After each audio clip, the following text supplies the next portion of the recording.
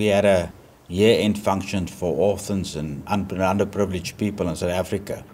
And I noticed a young boy running up to the candy sweets table, collecting some candy and just sticking it in his pocket. After a little while, he was back again at the same tables, collecting more candy, sticking in his pocket, but not eating any by himself.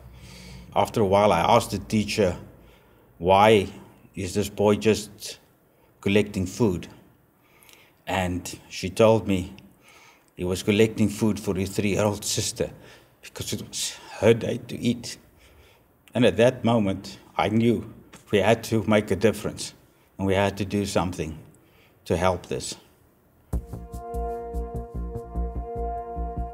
So in agriculture, we have a supply problem, but more importantly, we have a distribution problem. 90% of lettuce that's consumed domestically comes from 2 spots, Yuma, Arizona, and Salinas Valley, California. One is a literal desert, and the other one might as well be a desert because of all the water restrictions. If you come into Yuma, you come over this ridge of mountains as you come in, and it's just sand dunes, and it looks awesome. And all of a sudden you are greeted with this carpet of red and green. And it's in the middle of nowhere, and it's in the middle of the desert, and it's beautiful. And right after you get smacked in the face with the beauty, you get smacked in the face with the unrealistic production of that crop in the middle of the desert. They just flood the fields and they dump it down. You wonder why we're running out of water. In addition to the water strain and the environmental strain, you also have labor issues. That's a problem, but then you've got this whole distribution problem along with it. So Salinas Valley is about 1,500 miles from the state of Texas. On the East Coast, it's more like 3,000 miles. So what I'm telling you is 9 times out of 10, if you're in Boston or New York, chances are you're going to be eating a 3,000-mile salad. That is environmentally and financially unsustainable. We've got to fix that problem, and that's where Eat in Green comes in. How can we make it more efficient? How do we use less resources to achieve the same object? Currently, there are 2 solutions within the controlled environment ag industry. On one hand, you've got vertical farms that are compact and dense, but they're really expensive to operate. And on the other hand, you've got sprawling greenhouses that are more economical, but they're away from population centers and they don't solve the distribution problem. So what if you could combine the economics of a greenhouse with the verticality of these indoor farms? Our patented technology allows us to be, one, very, very close to the consumer, in fact, adjacent to distribution centers.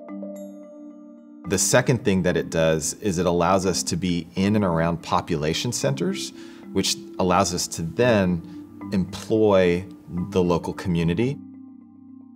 And the third, because it's local and because we can produce consistently 12 months out of the year, and because we've cut out almost all of the distribution and supply chain costs, it is very, very affordable for the average consumer.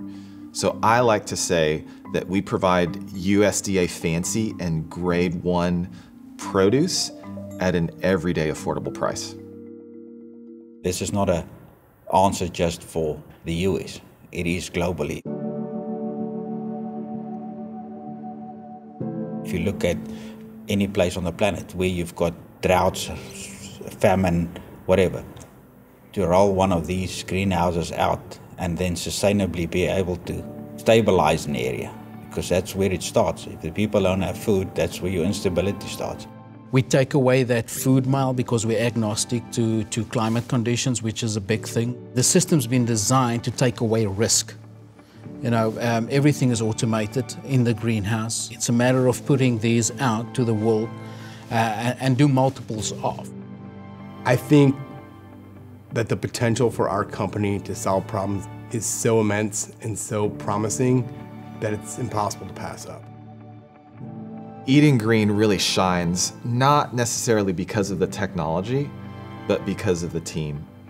When you've got inventors like Jacques and Eugene who are constantly innovating, constantly pushing the bounds of what we can do to grow produce really quickly, really affordably, and in a really safe environment, that is really pushing the rest of the team to come up in terms of operations, to come up in terms of plant safety and plant growth. And guys like Aaron are perfect to meet that sort of push that we have internally.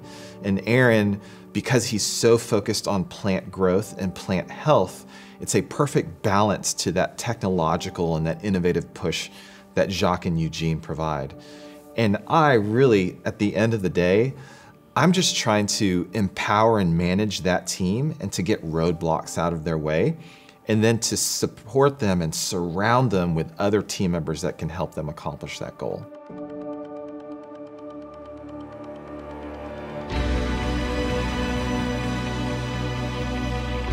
So the vision for Eating Green is to really have a mesh network of these greenhouses all around the United States and ultimately all around the world. It's not about building one, it's about building 100. And we're gonna do that. We're only gonna bring fresh produce and sustainability answers to you, but we're gonna bring jobs and opportunity and knowledge. This is what Eating Green's gonna do. We're gonna do it one greenhouse at a time everywhere we can.